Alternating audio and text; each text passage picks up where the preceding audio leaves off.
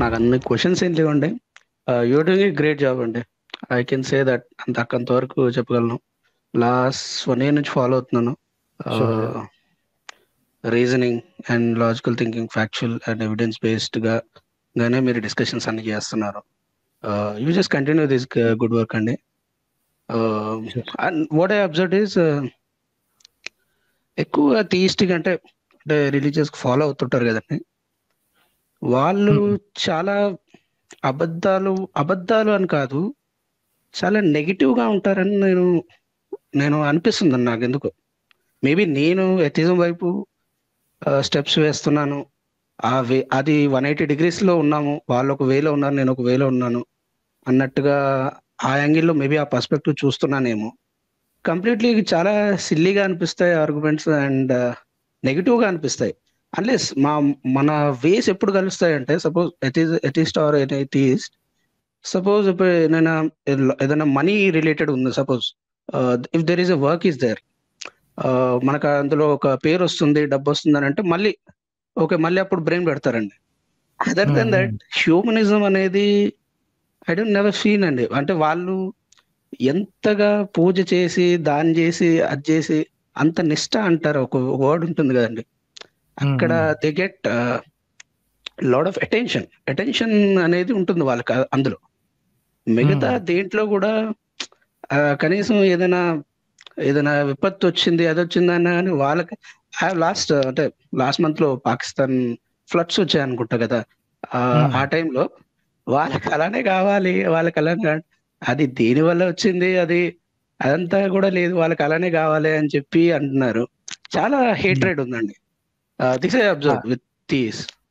Yeah yeah yeah first వాళ్ళకి ఏంటంటే ఇది నేర్పడం జరిగిందండి. మన పర అనే భేదం అనేది నేర్పడం జరిగింది.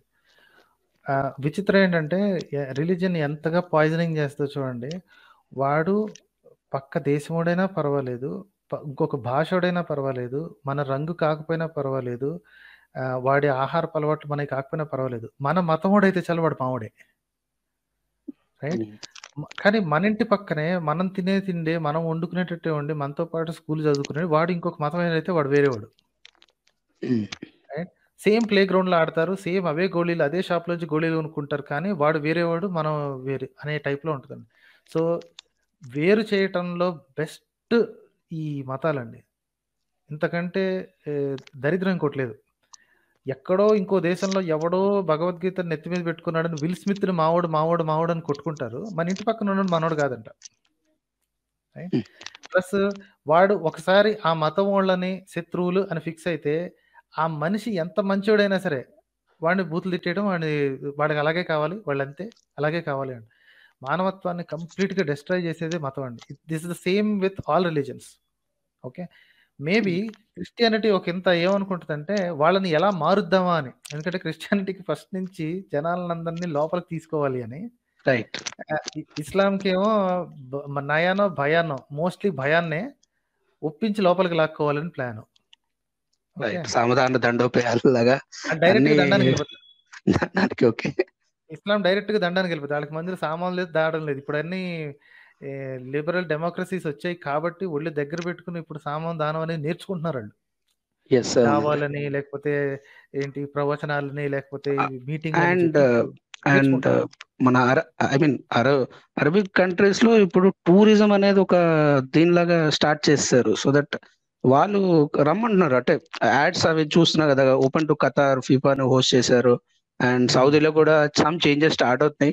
అంటే వీళ్ళు ఎలా ఆలోచిస్తున్నారో నాకు అర్థం కావట్లేదు. ఎందుకంటే రిలీజియన్ సేస్ చాలా రెస్ట్రిక్టివ్ గా ఉంటది, బట్ వీళ్ళు టూరిజం వైపు వస్తున్నారు. Because oil resources will get end up right, ఒక రోజు పోతాయి అవి.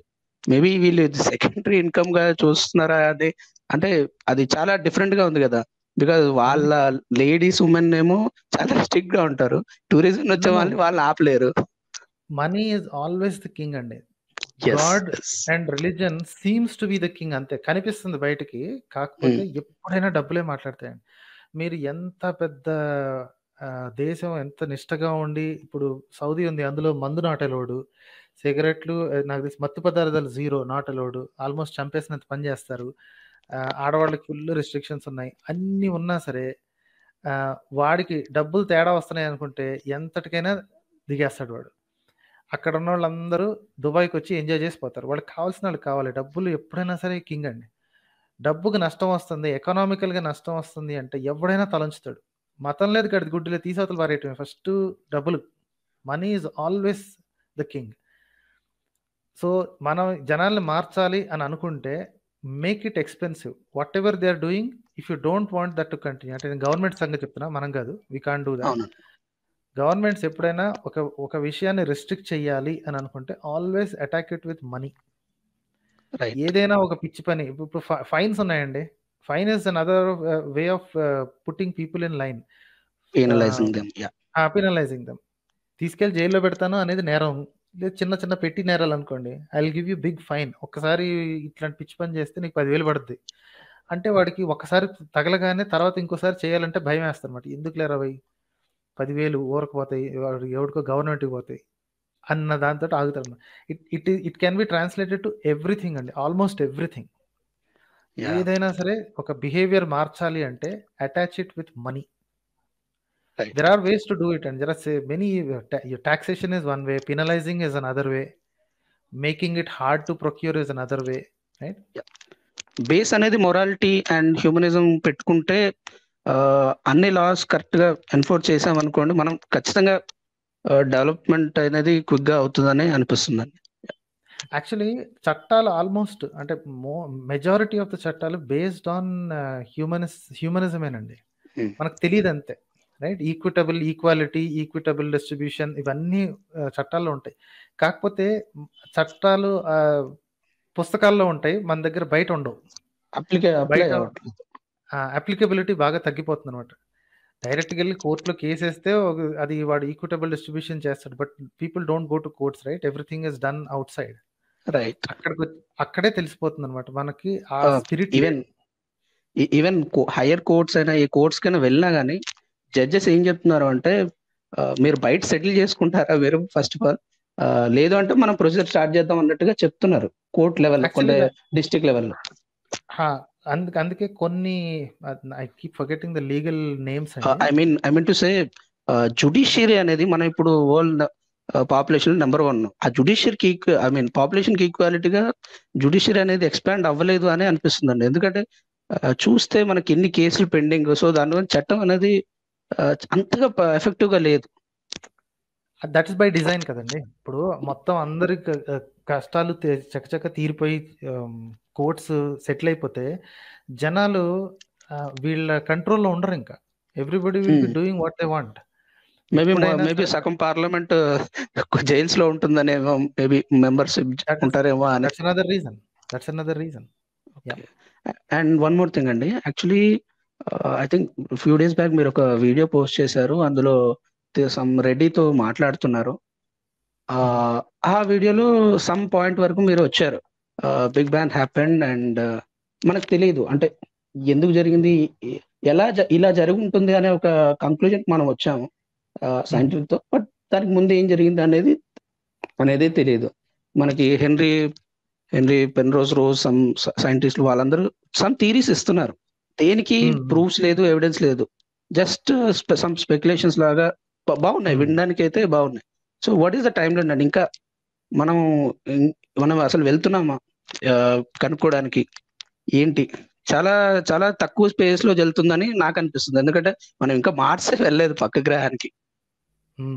అది దానికి ఒక రీజన్ కూడా ఉంది కదండి. ఒకటంటే ఇక్కడ ఉన్న ప్రాబ్లమ్స్ మనం సాల్వ్ చేసుకోలేకపోతున్నాం. ఇక్కడ బేసిక్ ప్రాబ్లమ్స్, ఫుడ్ అనేది ఒక ప్రాబ్లం, పాపులేషన్ అనేది, స్టెబిలిటీ ఆఫ్ పాపులేషన్ అనేది ఒకటి. మనకి పక్క రాష్ట్రంతో నీళ్లు ఎలా డిస్ట్రిబ్యూట్ చేసుకోవాలో వచ్చి సావదు. ప్రతి సమ్మరు కర్ణాటక, తమిళనాడు కొట్టుకుంటాయి, ఏదో ఒక రీజన్ చెప్పి, రైట్? సో మన రాష్ట్రంలో మన పక్కన ఉన్న వాళ్ళతోనే మనకు ఎలాగ డిస్ట్రిబ్యూట్ చేసుకోవాలో అర్థం కావట్లేదు. సో ఇంకా బయట సైన్స్ మీద ఆలోచనలు పెట్టడానికి ఫస్ట్ కడుపు నిండి ఉండాలండి. అన్ఫార్చునేట్లీ పాయింట్ ఏంటంటే కడుపు నిండిన వ్యవహారం ఇది. బేసిక్స్ అన్ని అయిపోయిన తర్వాత అప్పుడు నాలెడ్జ్ని ఎక్స్పాండ్ చేయాలన్న ఐడియా వస్తుంది. మన దగ్గర బేసిక్స్ దగ్గర ఉంచేయబడుతున్నాం మనం. ఎప్పటికీ ఎప్పుడు కూడా రోటీ కప్పడా మకాన్, 70 ఏళ్ళు కానీ 250 ఏళ్ళు కానివ్వండి, ఇప్పటికి కూడా అదే మాట మాట్లాడతారు. రోటీ కప్పుడు తినటానికి తిండి, ఉండటానికి ఇల్లు అనే టైప్‌లోనే ఉన్నాం ఇంకా. ఎందుకు అంటే వాళ్ళు అలా కంట్రోల్ చేసి పెట్టుంచారు. మీకు ప్రతిదానికి మూర్ఖంగా ఉండి కష్టపడి సంపాదించిన డబ్బులు తీసుకెళ్ళి ఏ సన్నాసి మొహం మీద పడేయటం. మీ మ జనాల మొహాన ఒక 500, 1000, 2000 పడేస్తే ఎవడు 2000 ఇస్తే వాడికి ఓటేయటం. వాడు ఎందుకు ఇస్తున్నాడు? వాడికి ఎక్కడి నుంచి వస్తున్నాయి అన్నది ఆలోచించకుండా నా జేబులో వచ్చాయి కదా చాలు. ఎందుకంటే నాకు ఈరోజు బిర్యానీ వస్తది. That's all I care about. ఇలాంటి మెంటాలిటీ ఉన్నంత వరకు ఇంకా దూరం ఆలోచించడం కూడా వేస్ట్ అండి. Okay. Okay. And right sir అయితే. థ్యాంక్ యూ అండి మనోహర్ గారు. I will sure leave for sir. That. Thanks a lot అండి.